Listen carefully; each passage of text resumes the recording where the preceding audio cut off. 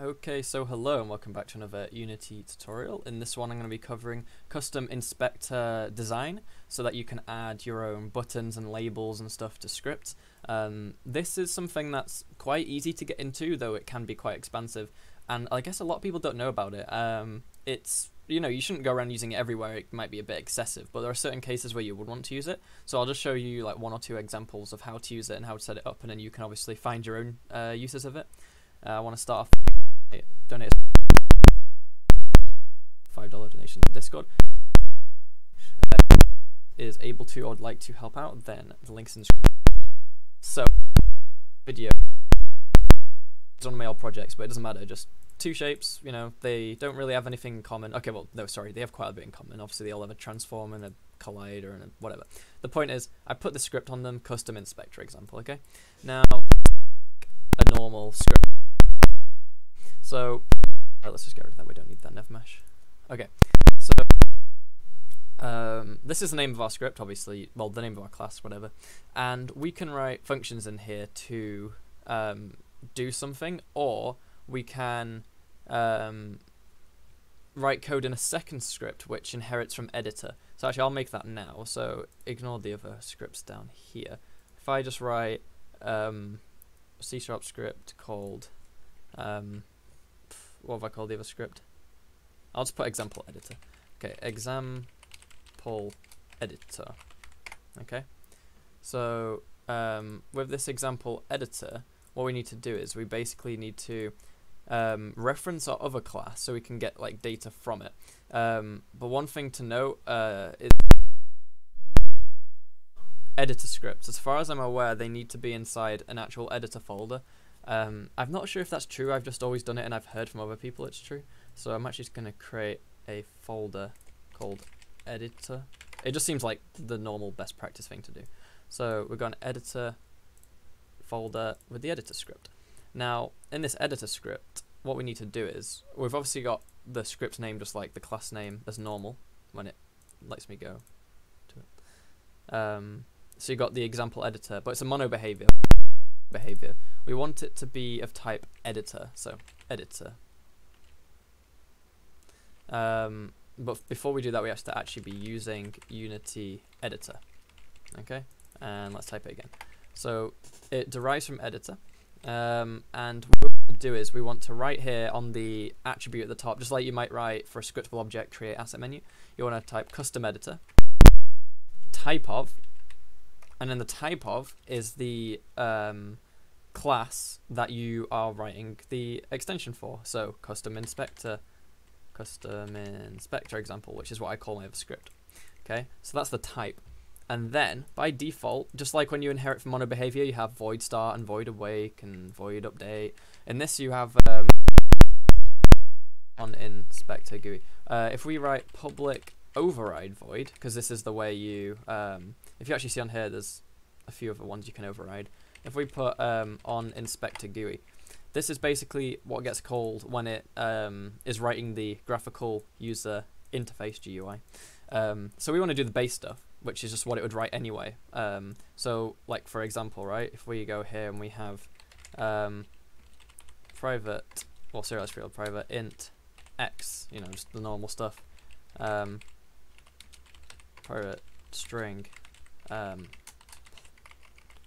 player name, and just have maybe one more field. Let's say it was private ball is grounded, depending on like what kind of game it is, what you're doing. You've got some variables on your script, right? So if we go to both of these objects now, because they both have that script, they're obviously both going to have the code. Oh, what have I done here? Okay, so first of all, it's oh, there we go, it's fixed now, never mind. So we've got the x name and grounded boolean string integer. So what do we need to do now, or what can we do? Well, we can write a function in here to keep in mind these are on objects, and objects all have transforms, for example. So as base UI, which just draws the normal like these basically, so we can edit them and inspect.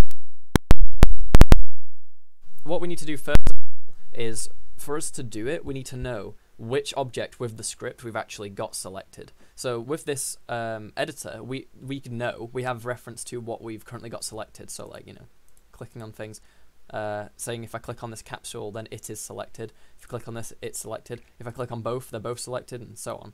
So what I can do is I can write custom inspector example, because I made a really long class name just because I did. Let's just call it example. Okay, example equals target, and target is a variable from the editor class that we're deriving from. But we can't set it equal to target because as you see, this is of type object and it needs to be of type custom inspector example. So we need to cast it as that class. So if you cast things, you write the actual what you want it to be before it. Now you can't cast everything as, you know, anything else. Only certain things can be cast as other things. So if we type custom inspector example like that, that works. So we've now stored this variable is the current one that we've clicked on. So the current reference of the script that we got clicked on in the inspector, basically, which can be multiple actually, as far as I'm aware. So what we can do now is we can reference this example, right? So example, now we've got reference to the game object. So we can do things in here with the game object, right? As you do, right? You might want to do stuff like that. We can actually just write code in here to do stuff with this currently selected thing. So like if we select it, we can then make it change size, change color, move, whatever you want to do. But maybe we want to actually have more control over that. Now I know by default for like scale, transform, position, you have you already have the values to change, right? You have the X, Y, Z, you've got your scale as the vector freeze when you click on an object. But we can change that in our own special thing, which obviously you can make buttons do what you want, but I'm not going to go into that. So let's say we want to make a slider that we can, you know, slide to change the value, right? Just like you have a slider in range. Like if you make a variable with range, like this int x, right? You can do range 0, 1, and then if we went back into the inspector, you'd see that we've got a slider for it that only lets you go between 0 and 1, for example. Now, just like that, you can add your own extra ones that aren't for variables. You just do what you want with them. So we can say example dot. Now, if you see there's different variables, so sorry, maybe we want to change the, I don't know, rotation through a slider or something. I don't know. Or the transform or the scale. It works for all. Maybe we want to do all of them. I don't know. But let's just say we want to change example. Now, I might as well just make this public if I want to reference it. I mean, we could still just do the set. Well, let's do it as a set. So I'll write public void set x value. I don't know. Set x value. I could just do the property thing like I showed last video, but I'm just going to do this. And it'll take in a float. Let's say float. It's going to take in a float called value. And we're just going to say x equals value. Okay? So if we go in here now, we can say dot set x value equal to editor GUI layout dot, and then boom.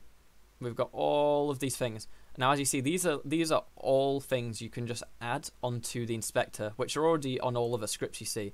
I don't even know. I've not used half of them, obviously, but like you've got enum pop up, you've got again help box, mask field, knob, int slider, separator. I mean, you could just go through and test them and see what they all do. Maybe there's good documentation. I'm not sure, but the point is you've got so many different things you can do with this. So let's just say we want a slider, which is obviously there. Make a slider, you can drag change the value between min and max. So we'll pass in the value we want to change. So we want to change example dot set x value. Oh, that's a function, sorry. Function, and then what's that? Oh, does this not return a float? Oh, it does return a float, but okay. For some reason, oh, I get it. I've messed up. Public void get x value return x. I've made this like longer than it has to be. But anyway, example dot get x value, and then it wants the left value, which is the minimum. So if we're going to do scale, maybe well, we don't want it to be 0. Let's say 0.01f. Just keep it small, but not like 0. I mean, you probably don't want to go. Let's just say 0.5. And then we want to go to a maximum. So we'll say maybe the max size is 10f. And then once we've got this, oh, what's going on here? Public float. There we go. Okay. And is there an extra bracket I missed? So now that we've done that, we can then actually, you know, do something with that value. So we can say example.transform.scale, so it'll be local scale, is equal to, and then we want to multiply this value. Now obviously a scale is an x, y, and a z, and we want to actually set an x, y, and a z. So I could just write 3 separate things saying set the x to that, set the y to that, set the z to that. But one way you can do it is you can have a vector and multiply it by that value. So if you want to change all scales, right?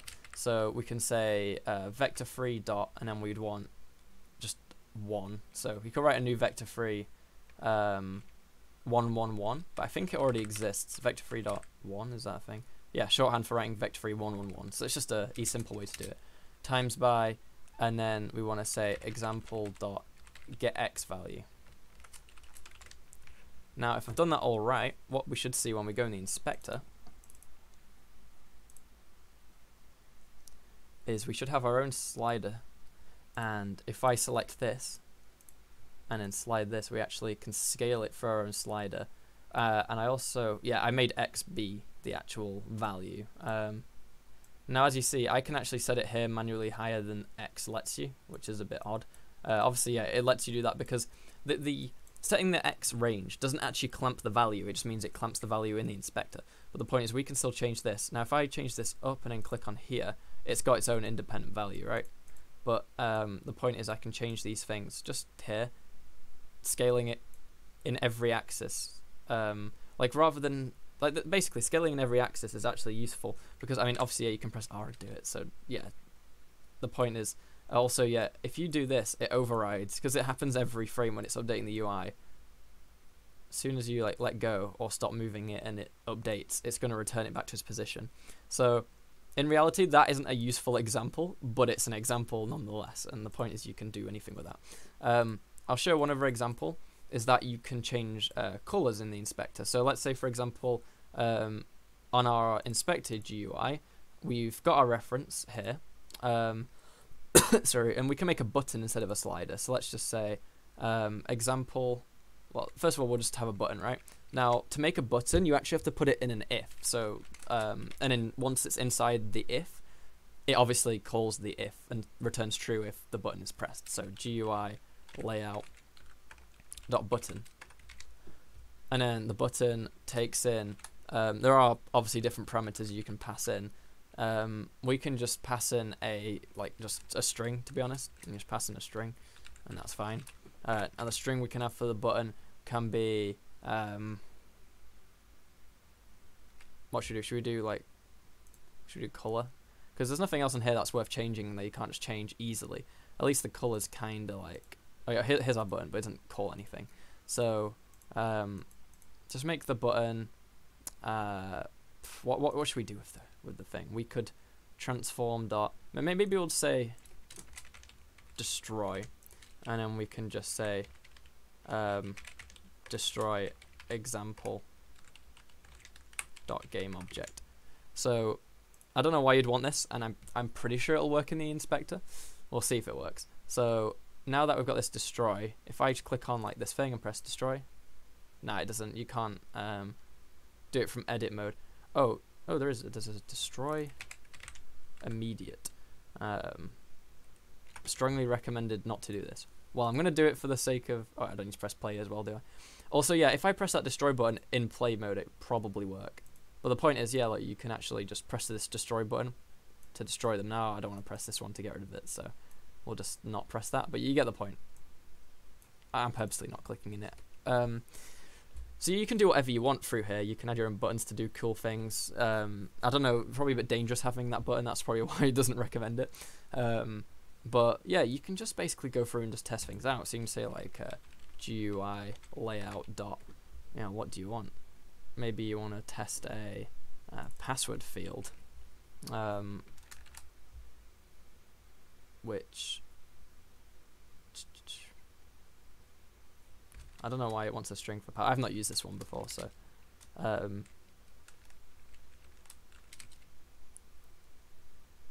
that's probably optional. What's wrong here? Cannot convert string to char. Oh, for string you have, for char you have to use those. Okay, so if I just put test, let's see what happens. So it redraws the GUI when it's compiled.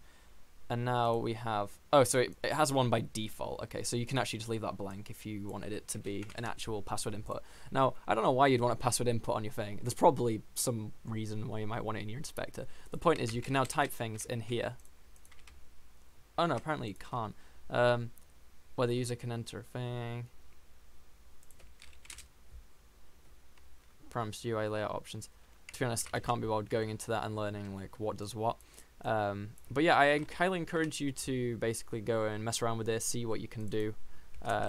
Box, GUI content. See, a lot of the things actually take in things. So if I was to put like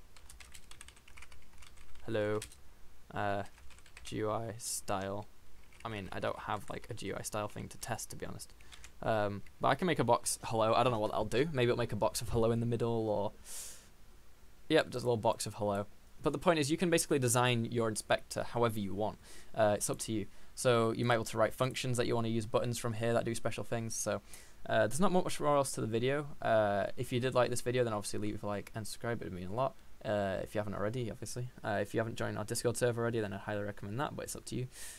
Leave your video suggestions in the comments below so I can get around to what people want to see. Just please, that's what I encourage the most. People, I really want people to leave suggestions of what they want to see, but you know, it's up to you. So if you have done everything and I've done everything, I've covered everything, so thanks for watching and goodbye.